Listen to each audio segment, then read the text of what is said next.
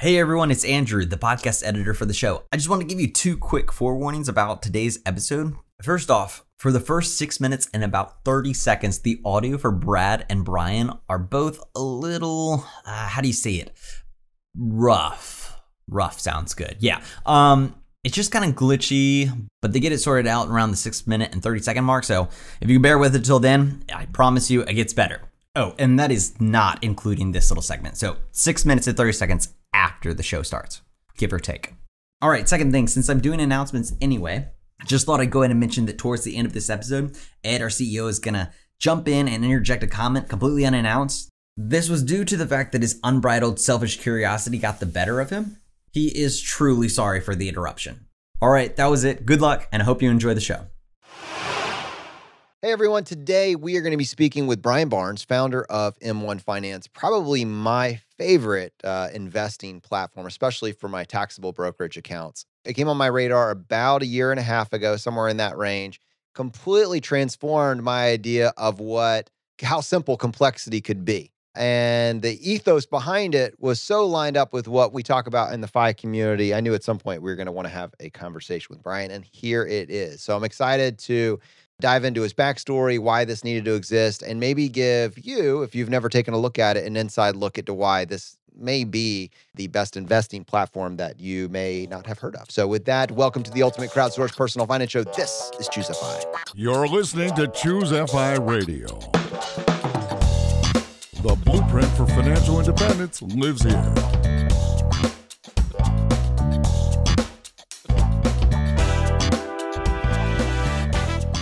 If you're looking to unlock the secrets to financial independence and early retirement, you're in the right place. Stay tuned and join a community of like-minded people who are getting off the hamster wheel and taking control of their lives in the pursuit of financial independence. Choose FI, your home for financial independence online.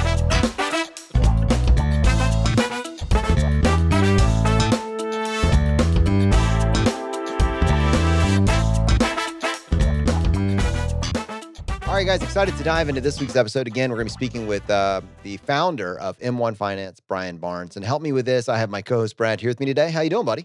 Hey, Jonathan, I am doing quite well. Yeah, I've been looking forward to this for a while. I know you personally have been talking about M1 Finance for what seems like maybe about 2 years now on the podcast, and how just much you enjoy it and use it in your own personal life. So yeah, this has been a long time coming, and I'm always interested in people doing innovative things and looking to solve problems. And Brian, it's a fascinating story. He started M1 Finance just a few years out of college. I mean, he was 25 years old, started a company that has turned into this. It's really, really remarkable. So Brian, with that, welcome to Choose FI. Thank you. Thanks for having me. So, we'll get into actual M1 Finance as a solution shortly here, but I want to take just a minute because I have a feeling really, if we're talking about a solution, it starts with a problem. And I believe my understanding is your investing story starts much sooner than mine, maybe as early as the age of 10. So I'd love to hear a little bit more about that. Yeah, absolutely. So I was introduced to investing and personal finance at quite a young age, sort of, 10, 11 years old. Parents showed me a brokerage account and said, hey, this is investing. You can place a trade. You can buy a stock. This was on Ameritrade at the time. And I think they were exposing me to it, of saying, if this is interesting to you, you can learn more. If it's not, you got to learn the basics. And from quite the early age, I was just massively captivated by the notion of investing. It was a qualitative problem of what is this company doing in the world? How is it going to compete? A quantitative problem of, is it going to be profitable? What are the cash flows worth? And then you're making a high conviction bet behind it. And so it had stakes attached. So for me, it was just this hairy intellectual puzzle that had stakes attached, and just fell in love with it. And so did it from a pretty early age, middle school, high school, into college. And from an early age, just became that personal finance nerd, and had, sort of the fluency that people develop if they start, an instrument from a young age or something like that. I had that with personal finance. Brian, if I'm doing the math right, just based on your college graduation date, it sounds like maybe when you started investing at 10 years old or thereabouts, that was right around the .com bubble and bust, right? I'm curious, well, A, is my math even roughly right? And B, how did that impact your early investing? So the timing is right. And I think I was probably on the tail end of the the bus. And so if anything, a better time to enter the market where, timing it's better to be lucky than right with timing. And I would say in the early stages, I don't know how sophisticated I was at 10, 11, 12. It was more of a, something to do alongside my dad, something that's exciting, something that made me feel probably important and the ego, but still attaching to the company. As I developed, my sophistication did grow, and I did quite in-depth fundamental research into various companies and the like. And, I think post-bust, the 2002, 2003, 2004 was a great time to be buying. Prices were low. Companies were valued cheaply, and so you could buy a lot for very little and have it appreciate and grow over time. Brian, we're always talking about second generation financial independence here, and how do you introduce the concepts of personal finance to your children? So do you recollect how your parents introduced this to you? Like, where you got, the money to invest in individual stocks or whatever you were doing at the time? Like, talk us through like the entire system your parents set up for educating you and really walking you through like how to make these purchases. Yeah, so I think there's sort of general foundation to, financial independence, financial security, and it really does start with, can you buy the basics? Can you buy like food, clothing, shelter, and do you have enough money to cover that? And when I'm early, for my parents, it was all about developing the skills so that I had the capacity to make the income to buy the basics. Once you have the basics covered, you can start, thinking more broadly. You can start, getting the nice things in life. You can, buy art, go to fun experiences, go to sporting events and whatnot. And then, you just continue to increase your really like wants more than your needs. Once you fulfill your needs, you're building the wants. And I think, as you get and accumulate money, there becomes the question of what do you do with it? And you always have to put it in some place. And I think there was a big value of putting it in some place that can accrue value, that can compound, that you're buying ownership in something valuable that's trying to increase its value over time, as opposed to just sort of sitting in this, cash earning nothing, trying to waste away with inflation. And so I think it was sort of the mentality of always trying to progress in your general financial health and well-being to be able to afford what you want to afford over long periods of time. Brian, what's interesting about this today, we're probably not going to get too much into qualitative analysis of various companies, not really the scope of today's episode. But what I think is of value is because at such a young age, you were able to start building a familiarity with both the companies that you were investing in, but how specifically the process that you were going through to invest in these companies. You probably noticed pain points, frustration points, but also things that seem to work really well. And I would imagine, based on this final product that we're talking about today, that over time you probably said, man, wouldn't it be cool if I could do this, this, and this? And I'd love to hear a little bit about what some of those, early epiphanies you had about the investing process as a 10-year-old and then into your teens. What was your experience as a young adult investing in a market for, grown-ups? Yeah, for sure. So I think the biggest thing is there's a big goal for difference between traders and investors. And, traders are trying to speculate on price, sort of, make money on short-term price movements, whereas investors are trying to buy ownership over companies or asset classes or industries and really accrue the value of those asset classes or investments over long periods of time. When you take the investor mindset, you're not making that frequent of decisions. You're trying to buy something and hold it for 5, 10, 15 years, maybe even longer. The Warren Buffett, his favorite holding period is forever, right? And so the big thing is, because you're not making frequent investment decisions, it becomes much more about viewing your portfolio in totality and, having risk exposure and the like, and a decision of what do you do when you have $500 with your paycheck every 2 weeks. And so, in the trading world, you have to go in and continue to remake the same decisions, buy the same securities over and over again, where the M1 world, you can make the decision once. You can say, this is what I want to own as my portfolio. These are the investments, the securities that I want to own in the proportion I want to own them. And then it uses software to automate that process. And so it makes it very easy to, every 2 weeks, just continually deploy money into it, have dividends get reinvested automatically. And so your portfolio is always maintained exactly how you want without having to do a ton of manual intervention. Now, this is probably an interesting point here that I'd like to explore further, is the difference between kind of this M1 philosophy and day trading specifically. And I want to point out to our audience that day trading time precision, the precision of which your money gets into the market is very important if you're a day trader. But right along with that, there's also a cost that's associated with that precision. So I'd love for you to explore, there's not a lot of day traders in our audience, but just generally, what are some of there's a lot of platforms that seem to be focused on this target demographic. And what's the downside to that approach?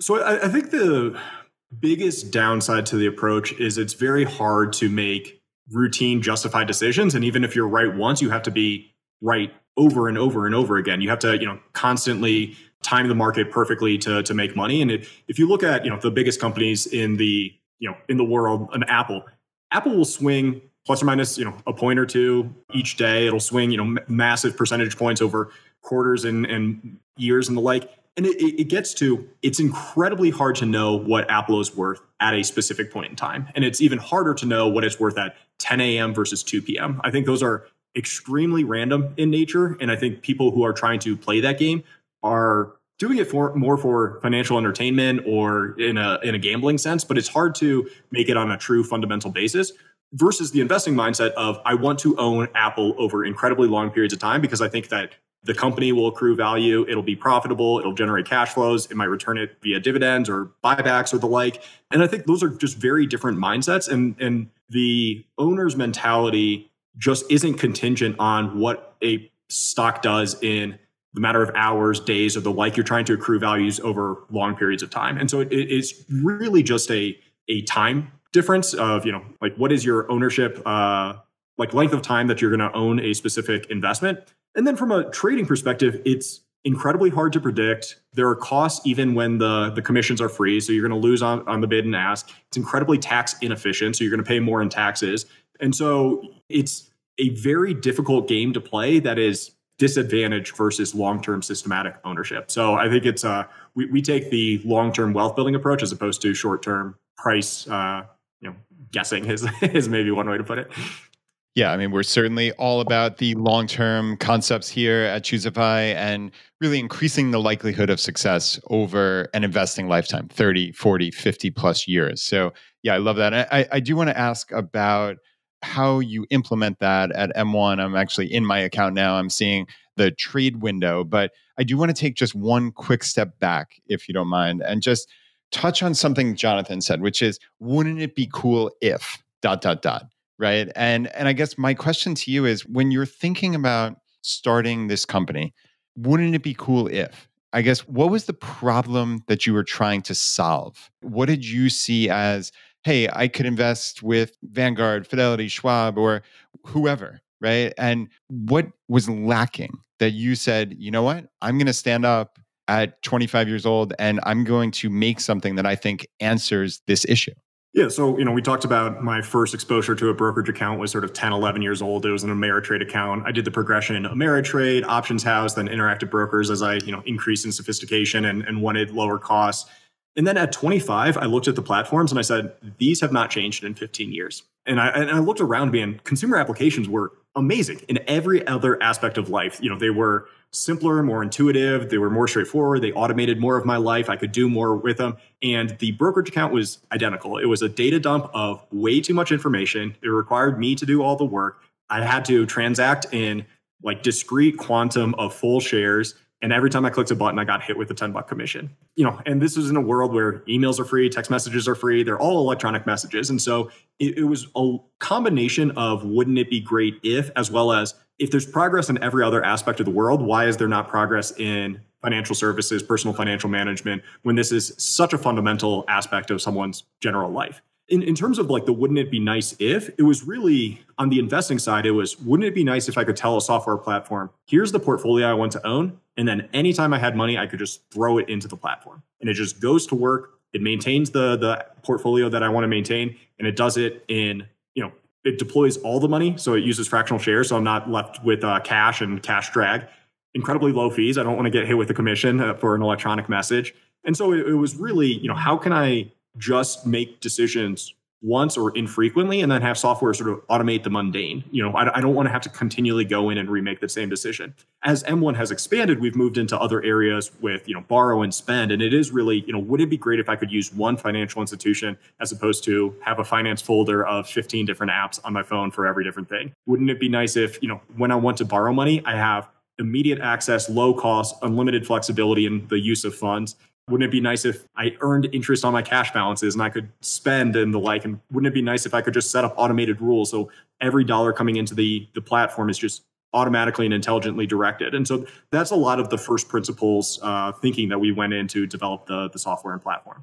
I want to talk about I want to create a plan and then just set and forget it and have all my money deployed all the time. And it strikes me that it was a very frontier software project in that these institutions, like you said, there's been no updates for 15 years. Everything's gotten a facelift. These things, you have to do all the work. I mean, I love Vanguard. Has anybody tried to log into Vanguard this week? Forget last year, the year before.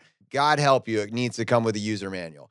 And sorry, Vanguard, I like you guys. I'm a huge fan. But anyways, it really does. So wouldn't it be great if you got this great idea, you've got these pies, you've got these general wish lists, but then you still have these, this requires partners. I believe you are actually, some of your partners are some of these institutions, and you've been able to, by working with them, been able to enhance their own capabilities and take, an underlying infrastructure and just take it to an entirely new level.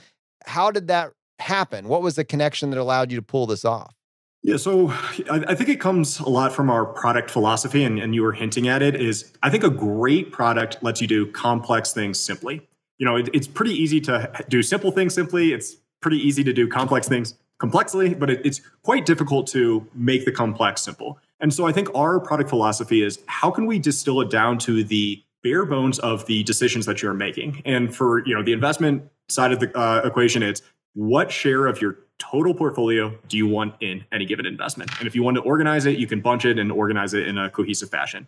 And that's really the extent of what we ask the customer to do. And then we focus on, hey, let's do all the software, integrate with the old archaic systems, and handle all the complexity, the mundane, the administrative work, and the like, and use software to do it so that, a computer can do millions of calculations in a second, a human mind can't, and so it's sort of leverage what each person or thing is most optimal for. And so the person is, you can make decisions over what your personal financial plan should be. And then it's, okay, we get that. We have instructions. We know what to do. We will do all the development to link up and integrate with the various outdated players to just make it seem seamless and sort of remove that complexity from the customer's life. I think one of the things that was so transformative about M1 Finance was the fractional shares of ETF. So historically, prior to being and maybe another company has done this, I'm sure you're more aware of this than I am, but it was the first time I had seen it done, at least as seamlessly. Prior to this, your options were, you can do fractional shares of mutual funds, or you can purchase ETFs, but you have to purchase one full share at a time. So you will, if you have $120 and the ETF is $100, you're going to have $20 sitting on the sidelines until you can save up the other $80 to buy your next share. M1 Finance's ability to deploy all of your dollars means that you can buy $120 of an ETF that's selling for $100 a share. So fractional shares, you have 1/5 of an additional share. How is that possible? And how were you all able to pull this off with maybe an institution that hadn't been doing this before you guys came into the picture? Yeah, so I mean, I'll definitely talk about how it's possible, but I mean, even if we go further back, you used to have to buy even lots, and so that's 100 shares, and it was a big step forward when you could buy odd lots of 65 shares, and now you could buy one share, and in the commission world, that just became too expensive to do.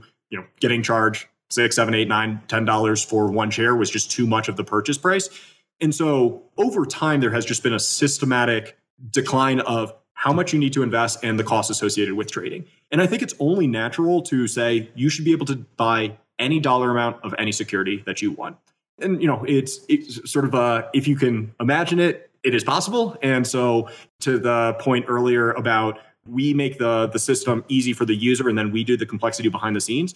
To support fractional shares, we're working in whole share amounts. And so, if 3 people each want half a share, that's 1.5 shares total, we will go to the street and buy 2 shares, we will give a half share to every single person, and then we will allocate half of it to our own inventory account. And so it's really just a sort of sub-accounting methodology, but it's all handled by computers. We don't care if the database entry in the computer says 2 shares or 2.75947 shares. Like for us, it's indifferent. It's just math behind the scenes. And so we've done a lot of work to give you the ability to buy any dollar amount of any security, which just makes it easier to deploy money consistently, have a more diversified portfolio, buy stocks that are trading at $3,000 in not $3,000 chunks, but more systematically over time. And so we do think it's a huge benefit. And it's only, what's weird is it's only natural that it should exist, because it's all computers at the end of the day.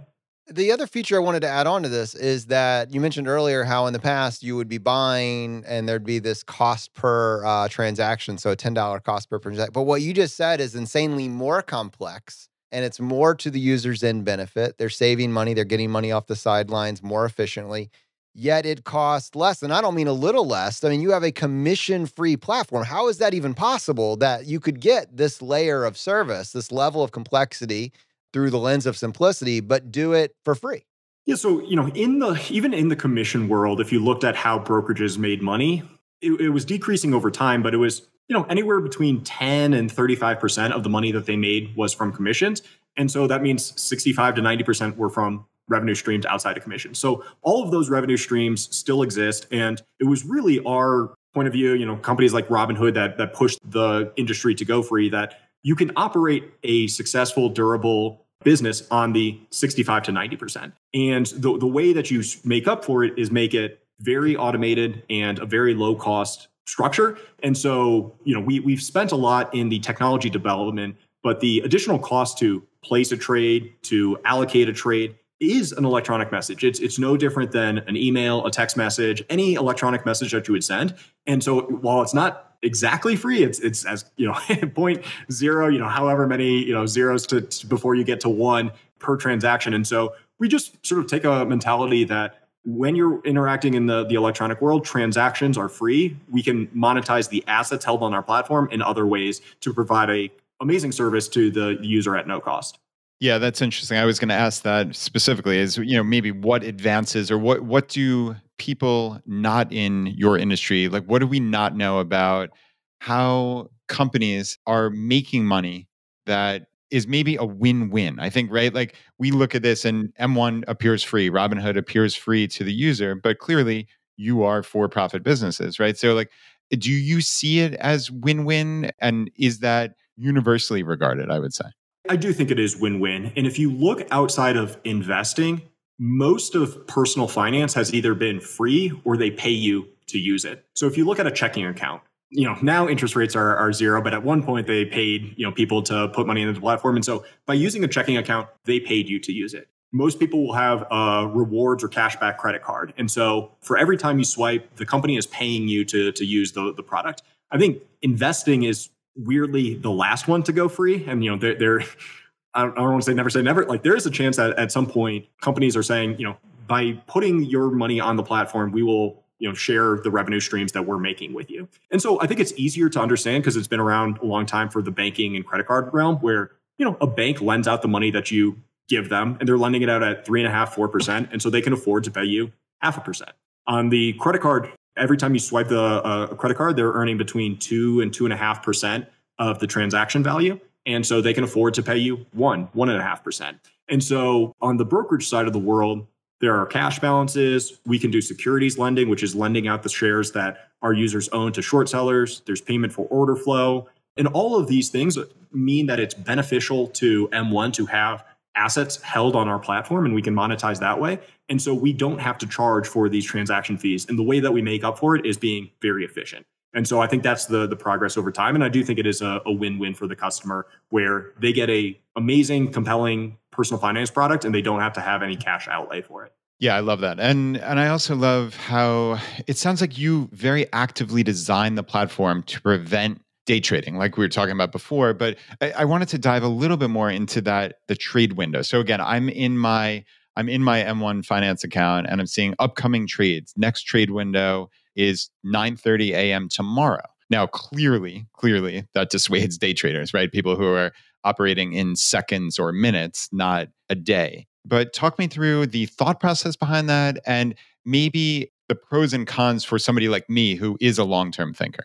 Yeah, the first thing that I would say is M1 is not good for day traders. If you do want to day trade, there are plenty of other fantastic options out there that, you can buy or sell at any given time and, also charge you low or no commissions. What M1 is really suited for is systematic investing in the portfolio of your choosing. And so that is really what we've honed in on and saying, you do need to make financial decisions, not for tomorrow or the next day, but over the next decade, several decades. And it's things, building the nest egg for the down payment of the house, your kids' education, your retirement, like very big, substantial issues. And these are not things that you're going to make a dent in tomorrow. This is, things that you need to systematically do over incredibly long periods of time to be successful. And so with the trade window approach, it gets back to, in any given day, I think it's a random chance of what price you get. If you're good enough to know that a stock is worth $10.18 at 10 a.m. and $10.23 5 minutes later, like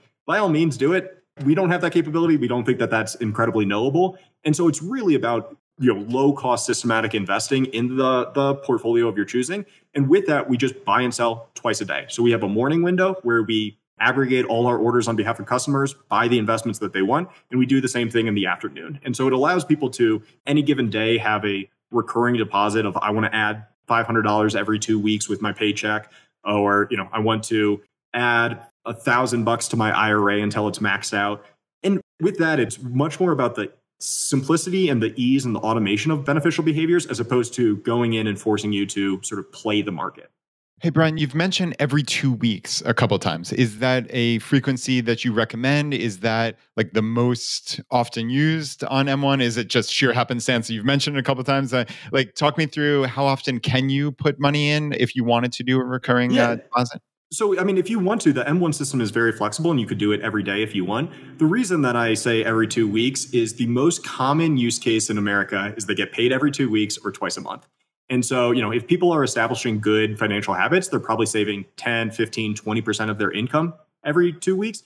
And so they just have extra cash. And there's a question of what do you do with that extra cash? And what M1 allows you to do is set the beneficial behavior by default. And so, the money automatically goes into your investments. You don't have to think about it, as opposed to every 2 weeks or twice a month having to make decisions over and over again. And it's just in, any good habit that you want to do, the more that you can automate, the better you're going to adhere to it, as opposed to every single time it comes up, you have to make active choices.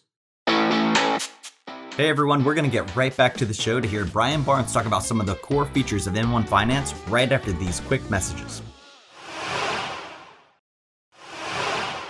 I think one of the features that M1 Finance has that's really a core feature and makes it stand apart from really anything else we've seen is this idea of the pie.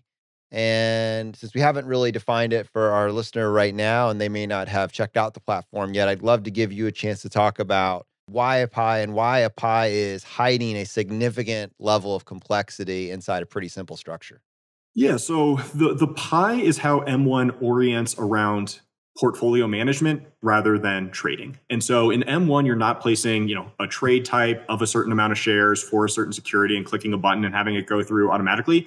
You're building the portfolio that you want to maintain at any given time. And we do that through this notion, the pie. So we call it a pie because it's a pie chart, pretty creative branding there. And it's really the highest level of that pie is 100% of your investment portfolio. And then you can start slicing and dicing it into slices. And you can say, at any given time, I want 5% of my money in this investment. I want 15% of my money in that investment. And so it's carving it up on at any given time, I want this share of my money in this investment. And the nice thing you can do is you can also organize it where you can sort of do these like nested pies. So you can say, at any given time, I want 25% of my money in healthcare stocks. And that can become its own pie where you can, carve up to 7 different healthcare stocks that you want to own. The nice thing there is it allows you to build a very diversified portfolio of the investments you want. It's controlling risk exposure. And so you don't get overconcentrated in anything, and you're really allocating how much of your investments you want. It forces decisions of, I don't want more than 20% in any given individual security. I want to be properly diversified. And then the ongoing methodology of how it works is anytime money comes in or out of the platform, it tries to move the money and the investments to that target allocation. And so if you have an investment that you want to be 10% of your portfolio, your initial investment, exactly 10% of your initial investment will go into that security. If over time that slice has performed incredibly well and it now represents 20% of your portfolio, it's overweight. And so as you contribute money will not go into that slice. It will go into underweight slice to bring them up to the proper proportions. And in that methodology, it almost forces a buy low, sell high mentality of, as things become higher proportions of your portfolio, you buy less of it so you don't continue to the overexposure. As things become less, it's because it's gone down on a relative basis, you're systematically buying more. And so it's a really intuitive way to construct a portfolio. And then it makes the ongoing management just automate the beneficial behaviors of portfolio management. And it does it in a very tax efficient way. I think the nested pie or the pie inside of a pie approach is just beyond amazing when people really appreciate what we're talking about here. I'll give a couple scenarios and maybe you can add a couple more. But if we think about risk tolerance as being a timeline, time to needing the money, not so much an age, your whole pie is 100% of your portfolio. You could have two subcategories of one for equities and one for bonds. Alternatively, you could have, hey, I've got my kid's college fund. I want to buy a house in 5 years. I want to have a retirement fund. And each one of these pies inside of your whole portfolio pie may have different timelines attached to them. So one may be more risk averse, i.e. I need this money in 5 years. Inside of that pie, you could then have, well, this is my ratio of stocks to bonds, et cetera, et cetera. And then you can, just unbelievable level. And then what we're talking about here is, now for some people, and again, this works for people that want to have a simple portfolio. It works for people that want to hold hundreds and hundreds of companies and funds. You're talking about a scenario where you're adding your next $500 on a 2-week basis, and you could be making several hundred small transactions, but doing it commission free. That's incredible. And all you're doing is just you're figuring out what you want, you're figuring out what your goals are, and then you're making this, $500 deposit that then is being executed along 200, 300 different paths to keep these pies totally in balance. Are there any other scenarios that you see that are popular that weren't covered by that, just what I grabbed for just now? Yeah. So, the system is incredibly flexible, and we liken it to, the folder architecture on your computer, where you can have folders, and within any folder, you can have specific files or you can have additional folders, and it allows you to really organize it as you see fit. And people organize it on time horizon, risk, asset class, industry. And we have pre-made pies that, if you're unsure of where to invest, M1 serves up sort of robo-advisor-esque allocations. We have a lot of people who say, I want 90% of my money managed for me in a M1 moderately aggressive portfolio that is modern portfolio theory, asset classes across 7, 8 asset classes, all low-cost ETFs. But then they can say, I want the final 10% to be in stocks I follow, enjoy. And it's, I'm not going to make or break my financial plan, but I enjoy it a lot more. And so, we have a lot of people who do many different things with it. The platform is extensible to what you want to do. Some people add probably more complexity than they need, but it can be as simple or as complex and as customized as you want, which is a very flexible platform. And then, like you said, it's no cost. So you can, the general premise is you can systematically invest in the exact investments you want, in exact proportion to what you want for free. That's really, really cool, Brian. And I love this concept. I think your quote from maybe 10 or 15 minutes ago, do complex things simply. That's something that I suspect we're going to use here at ChooseFI for years to come. That's what we're talking about, right? This is, in theory, complex, but when you get it down to its essence, it's very clear. And I think one of these that bedevils people is rebalancing, right? So that's, in essence, what you're talking about here with every little bit of new money that comes in, you set up these targets.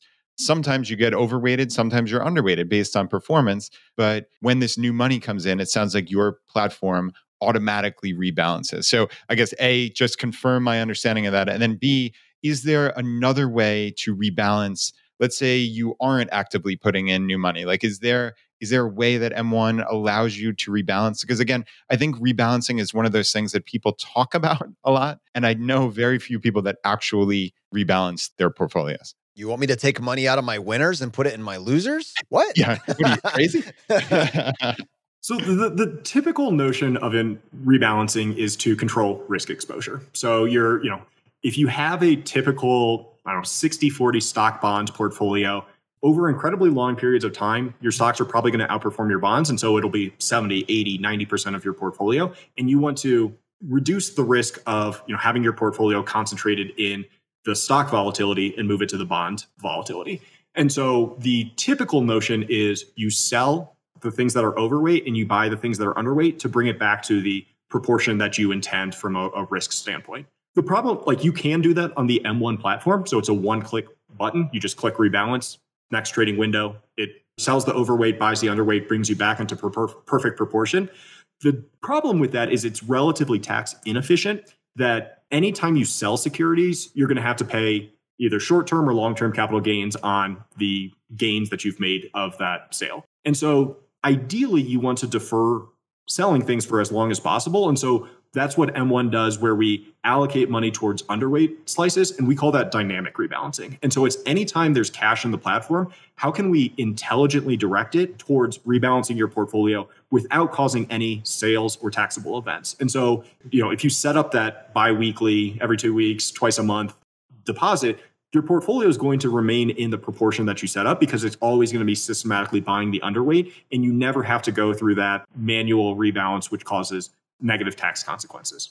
I'm glad you brought up tax efficiency, and I love that as well, that we're talking about a very tax efficient version of rebalancing without you actually ever having to make that very painful decision to rebalance. It's just done for you. So to Brad's point, people never actually rebalance. Well, with M1 Finance, you don't really have to, and you're getting the same level of risk protection. So that's a great point. But I actually did want to come back to tax efficiency because I believe M1 Finance does have some rules in place that might not be visible at the highest level. You might not see it right away, but they have some rules in place to minimize your tax exposure. And I'd love for you to kind of break down the hierarchy of what M1 Finance does to minimize your tax exposure when you're utilizing the platform. Yeah, absolutely. I mean, people, I think, focus on the commissions or management fees. In the grand scheme of things, taxes are going to be your biggest expense in investing. And so I think if you want to maximize your long-term success with investments, minimizing your taxes is really controlling your costs.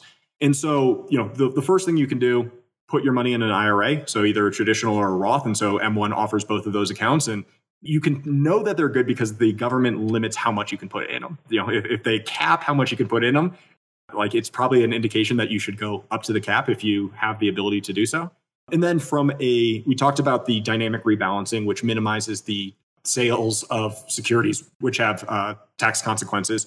And then finally, when we do sell any security, we're going to go on a lot by lot basis for the individual securities that you own and try to sell the lots that have the lowest tax consequence. So first, we're going to sell anything that is a loss. And so that allows you to offset future gains and you can carry it forward in your tax year. Then we're going to sell long-term gains. And so that comes typically with a tax advantage preferred rate of long-term capital gains is lower than short-term, which is your ordinary income rate. And then only after those are exhausted do we sell from a short-term basis. And so every single thing that we're doing is we're trying to push taxes out as far as possible so that the money remains in your account and has further time to compound. And so it's almost a interest-free loan from the government of you have more money in your account to accrue value and you can minimize taxes for as long as possible. I know Brad, the accountant over here, often uses the term, don't let the tax tail wag the dog. And one way that people really fall into this trap is with tax loss harvesting, which has a lot of appeal for many investors. And the reason I bring this up is to kind of do a little bit of a battle test, but to get, the founder's perspective on this. Some companies actually kind of lead with this, and I'll use Betterment as an example. This is one of the kind of their big marketing pushes, that tax loss harvesting is a built-in feature for their platform. It's not one that M1 advertises in the same way. And I'm curious your perspective on how these smart rules compare to that and how you think this kind of stacks up. Yeah, so I would say tax loss harvesting is absolutely a beneficial feature. And so, no hiding away from it does serve value to the end user. I think there's two things that make it difficult for M1 to do it. The first is people can own a lot more securities in M1 than they can in Betterment. Betterment, it's 6 to 10 ETFs. And the way that they do tax loss harvesting is if one of the ETFs go down, they buy a similar but different ETF. And so it's very easy to find a comparable, Vanguard S&P 500 ETF and an iShares S&P 500 ETF, and they swap them out. There is a little bit of ambiguity of whether the IRS views those as identical or not, but we'll put that aside. And so it is easier for Betterment to do because there are quite similar, if not substantially identical securities to place that in. In the M1 world, you can own individual securities. And so if you own Apple and Apple goes down, there is a question of, do you want us to sell it and buy Microsoft? Are those substantially identical companies for you? Do they have similar risk profiles? Or are you investing in them for the specific nature of the underlying security? And so we don't want to make that decision for our users. We want our users to make that decision for themselves. The second is just in the weird complexity of regulations where the robo-advisors are advisors, and so they can make investment decisions within your account. M1 is a self-directed platform. And so what we do is we build a tool to empower you to make the decisions you want to make in your portfolio. And due to that, we actually can't make decisions on your behalf. We can't say, hey, you asked us to buy this security. We decided we wanted to, because it went down, we want to swap that out over time. And so, there's a little bit of complexity there of what we're allowed to do. I would say over time, M1 will build out more robust tools to inform the user of tax consequences, how they can take advantage of it, and in some sense, automate according to their plan. That's the reason where there's additional complexity as well as some compliance issues from supporting a feature like that. The one thing I would say is the value of tax loss harvesting has been massively overstated. And if you look at what the robo-advisors claimed 4, 5, 6 years ago to the value, they've removed all those references because I think they got a little bit of a hand slap due to sort of overpromising the value of tax loss harvesting. Generally speaking, your individual investments, your asset class exposure, and minimizing taxable events is going to have the most dramatic effect. Tax loss harvesting is an additional thing to add, but it's, like you said, it shouldn't be the dog that wags the tail. Brian, I actually got an email from one of our listeners a couple of weeks ago, and I should have pulled it up before, but I'll paraphrase. So basically, it was this woman was asking, hey, Jonathan is always talking about M1 Finance. I'm curious, why would I use M1 as opposed to Vanguard? Are there huge pluses and minuses? I guess, what would be your kind of succinct answer to that? And I mean, we love Vanguard, obviously. So, I don't expect you to rag on Vanguard by any means, but it seems like people can invest in Vanguard ETFs very easily at M1. What would be your response to that question? Yeah. So, I mean, we're incredibly supportive of Vanguard. I think the ethos for their prioritization of the individual investor is an ethos that we carry at M1. And even the template portfolios that we provide are almost always entirely Vanguard ETFs. And so, we're quite supportive of Vanguard. I would say at Vanguard, you can buy the Vanguard ETFs, mutual funds, and then they have a pretty mediocre brokerage to buy other securities, but it's not the most intuitive. It's not the best designed. And what I would say is M1 allows you to do everything that you can do at Vanguard plus more. And so, I think that's the benefit. You can absolutely buy the Vanguard ETFs. You can set up a proportion. So the simplest portfolio, you can say, I want 80% in a Vanguard total stock index, 20% in a Vanguard total bond index, and be done with it. We also offer a more robust, comprehensive personal finance platform where we offer a line of credit against your investment portfolio. So you can always be systematically investing. But if you ever need liquidity, you can tap into that portfolio at rates as low as 2%. So you don't pay for it unless you use it. So it's always there, completely flexible. You only pay for what you use. But if you need liquidity, you can, tap into your portfolio's value without having sales and the taxable consequences associated with that. We also have an integrated high yield checking account. And so, people can use a checking account, earn 1% on their cash, 1% cash back through an M1 debit card. And you can set up automated rules. So you can say, anytime my paycheck comes in, I want to direct money towards my IRA first. When that's maxed out, spill over to my taxable account. And so it's just a much more robust platform where it also doesn't limit you from owning the exact same investments you can at Vanguard. Cool. Hey, you just piqued my curiosity. So when your paycheck comes in, talk me through that. Do you have an ability to set up your checking account, I guess, at M1 or connected to, and then M1 is aware, or am I misinterpreting what you were just saying? No, so we do have a checking account. It's provided by our partner bank, Lincoln Savings Bank out of Iowa. So it's an FDIC insured checking account. It's M1's interface. And so, it's the same design and usability and ease and simplicity that you'd come to expect with the investing platform. You have an account and routing number, so you can set up direct deposit to flow into the M1 account. And when it's on our system, we can do a lot of things because we know the balances everywhere. So you can say, I never want to go above $10,000 in cash in my checking account. It's just too much. I don't need that for day-to-day, month-to-month purchases. And so anytime I go above that, just move the excess into my investments. And you can set it up to first my IRA, then my taxable account, or you can set, anytime I have excess cash, I want to pay off my borrow balance. And so it allows you to set up a lot of rules anytime there's excess cash. And you can also do the inverse. And so, if your cash balance dips below $1,500, you could say, hey, I want to bring that balance back up. I can either do it from my borrow pool and, take it down at 2% interest, or I can sell off some securities and move that cash over. So it's a very flexible platform where you can have your money's always invested how you want, but you have access to liquidity anytime you need to make a purchase. So you're talking about smart transfer rules. It's a relatively new feature that just got rolled out, I believe. And honestly, I'm learning more about it even now. Ed has been testing it behind the scenes pretty significantly and has gotten very excited about really keeping all of your cash interested. And actually, Brad, even as I'm saying this, I'm thinking for someone like you, Brad, the anti-budgeter that doesn't want to think about their money all the time, but wants to have a couple rules in place, doesn't want to have cash idle. Like you don't budget, you just keep 2 months of cash and everything beyond that you invest. It's even taking some of that decision-making framework off the table. When you combine that with the instant liquidity that you have between borrow, it allows you a little hedge there if you decide that, you want to take something right now, but you're not really ready to make the sell decision yet. You're able to get all of that at that. And I believe that there's some other features we're going to get into, but as low as 2%. Really, I mean, this thing is becoming a monster machine. The two things that I keep waiting for, because the way you guys are building this, it really could be the all-in-one vehicle with really one massive thing and then another one that's kind of like wouldn't it be cool if on my list? And that is right now there's no 401k.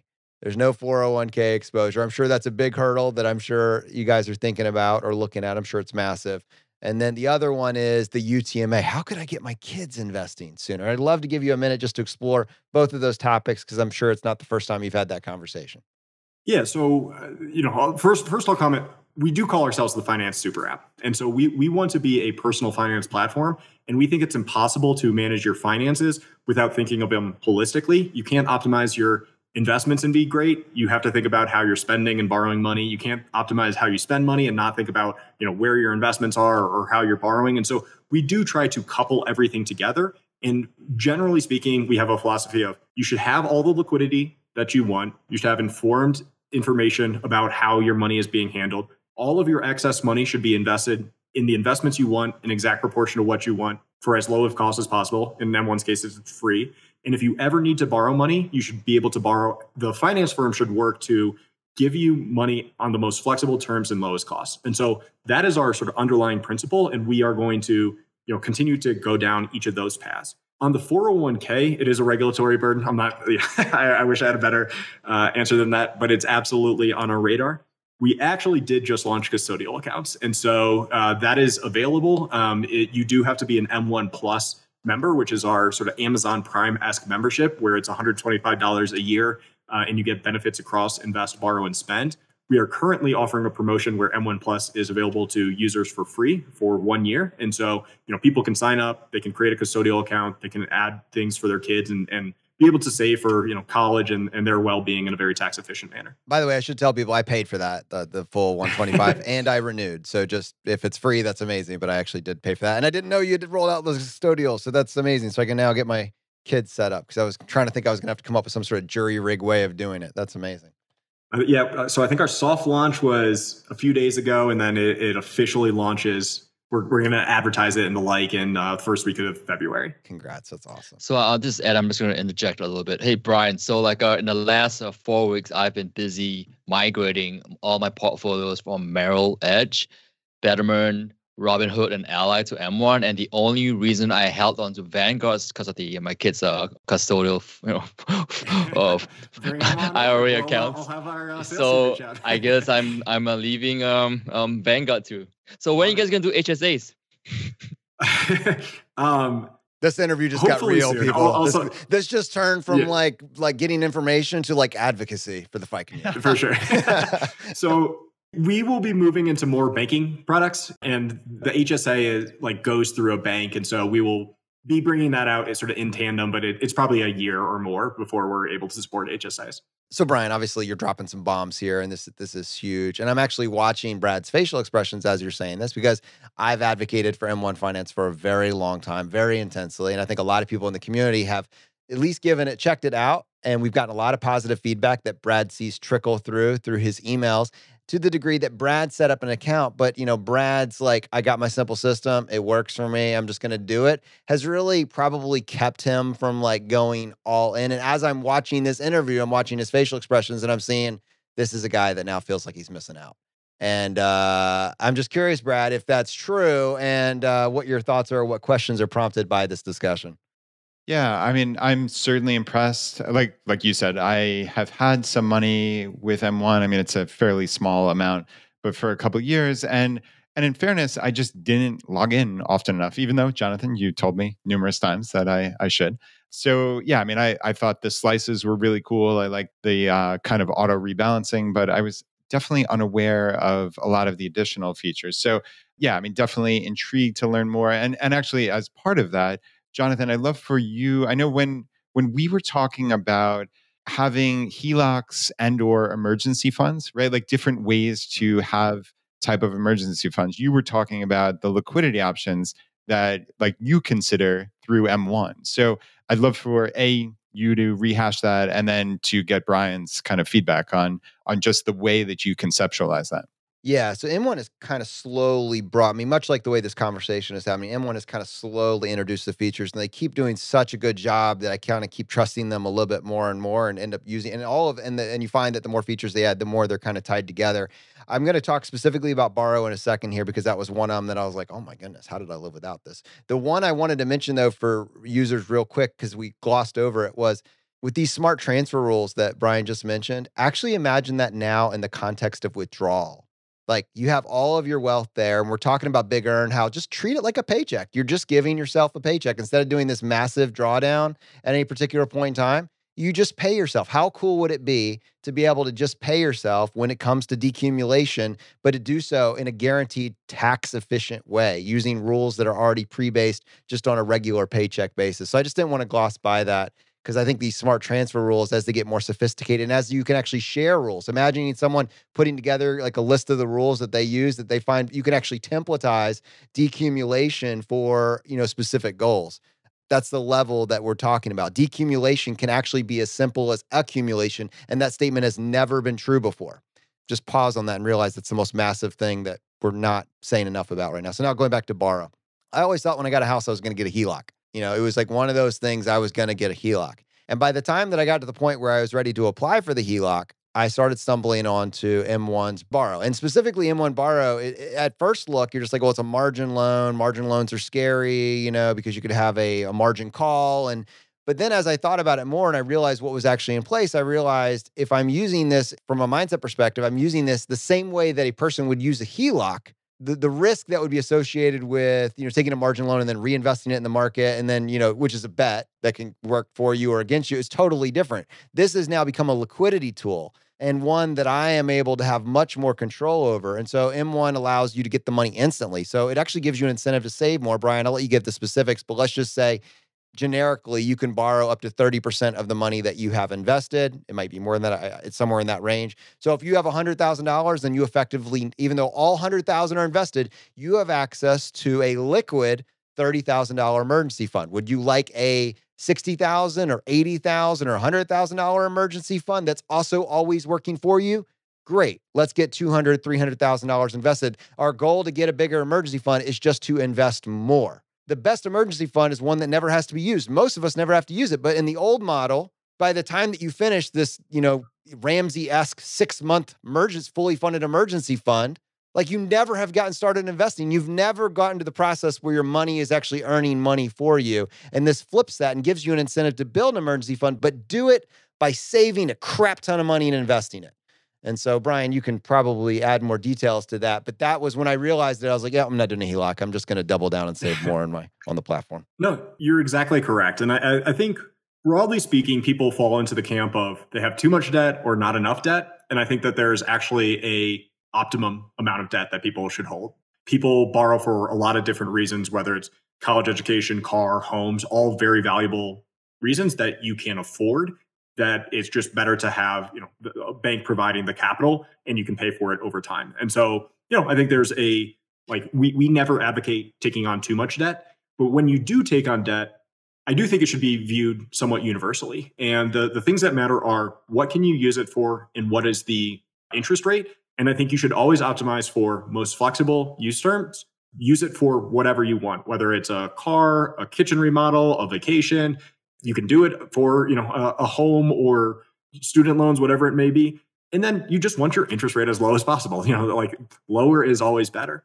And if you take the analogy of a HELOC, the bank that is providing the HELOC is backing it up against the home. And so if they are ever at risk of losing money, they go through the very unfortunate process of foreclosing on your home, selling an illiquid asset. If you think of it in that context, we are collateralizing it against a liquid portfolio that we know what it's worth on a second by second basis. And we do have the capacity to sell at any given time. And so when you take that mindset, that should be the lowest cost capital that you can ever get. It's against a liquid investment portfolio that we know what it's worth on a second by second basis, as opposed to a home, which is a fixed asset that is pretty illiquid in terms of selling it. And so I think it's every single person should have this available to them. If you've built up a portfolio, you should have a line of credit based on that portfolio at really low interest rates. The nice thing about M1 is it's there by default. If you don't use it, you don't pay for a penny, but it's there. And there's just value in it being there. And we're always going to work to provide you the lowest cost, most flexible terms. And over time, we will move into, we collateralize first against your most liquid asset. Then we offer mortgages and HELOCs. Then we offer unsecured. And people should be able to sort of tap into the sort of credit facilities or loan facilities that are available to them. But it should be on the finance firm to make that easy and accessible and low cost for the end user. So Brian, the finance super app, that's a very cool little phrase and a big deal, right? What is the future? So obviously you've built in a ton of features since you started. Where do you see this going? I'm sure there's some things you can and cannot talk about, but what's your ideal goal 20 years from now for M1 Finance? Yeah, so we talk about it at the Finance Super App, and we do say it's a platform. And so you come to M1 to manage your finances or your money, not just a component of your money. So the more that you use M1, the more products that you use, they integrate incredibly well and they enhance one another. So, the invest borrow one that we just talked about is the great example of if you invest for free, you can borrow for cheaper. And so by using both products, it's beneficial to use the M1 platform as opposed to put together 2-point solutions. We think a lot about what does someone with, $50 million get if they work with a, ultra high net worth advisor, and they would have a relationship person and a team in the background optimizing every aspect of their finances. We want to have that level of capability, but offer it to the person with $50,000 and offer it in a self-serve product in the palm of their hand. So I think we will, be a broad product where you can do anything that you want with your finances, whether it's invest, borrow, spend. I think those will always be our pillars because it's your balance sheet and your cash flows. We will add additional information for making informed decisions across each, better options available, and then automating as much as possible. So anytime a dollar comes into the M1 platform, there should be a preset rule of where can this be best used, and it just happens by default. You don't have to go in and do it yourself. So I think that's the future is personalized financial automation on a very large scale. I think one thing that we should talk about real quick, just as we kind of start to come to the end of this feature list, is translation for people. And the one big thing is if they've listened to the show for any period of time, they've heard us talk about total stock market index funds, and they've heard us use the term VTSAX. And I just know for a fact that there are people, they're going to go to M1 and they're going to search for VTSAX, and they're going to be like, well, I can't get VTSAX on this platform. So, crap. And I'll just go ahead and I'll spoil this for everybody real quick. When we talk about VTSAX is a mutual fund, M1 Finance does not have mutual funds. They have ETFs. And there is a identical, and I don't mean similar, I mean identical ETF version of the mutual fund VTSAX, and it's called VTI. So when you see VTI, which is available on the M1 platform, that is an ETF version of the mutual fund VTSAX. I also wanted to point out for people that VTI specifically, because it's similar to something that J.L. Collins talks about in his book, The Simple Path to Wealth. If you are looking for a more complex version, like Paul Merriman's Ultimate Buy and Hold portfolio, which he talks about on his website, There are Paul Merriman pies, the ultimate buy and hold portfolio pies are another one. And Brian mentioned modern portfolio theory. I mean, these are things where if you have someone whose investing ethos you identify with, you can quite literally go on there, set up your 100% pie, and then you could nest another pie that says, I'd like for 80% or 90% of what I'm doing to match up one-to-one to what one of these individuals has set up. And then you could easily set up another pie that says, this is my experimental money where I, do qualitative analysis on various companies. The other thing that I want to talk about, and this was a bigger deal a couple years ago than it is now. It appears that several platforms have gotten competitive on this, but it is the price of entry. It used to be that you would need $10,000 to get started with VTSAX, and I think they bumped it down to $3,000. I would like to give you the floor, Brian, to talk about. You talked about how we shouldn't just have these tools available for multi-millionaires. Someone with $50,000 should be able to get similar levels of service. Like, what is the minimum amount that someone would need to get started with M1 Finance, and what are the characteristics of someone that's really going to succeed with this platform?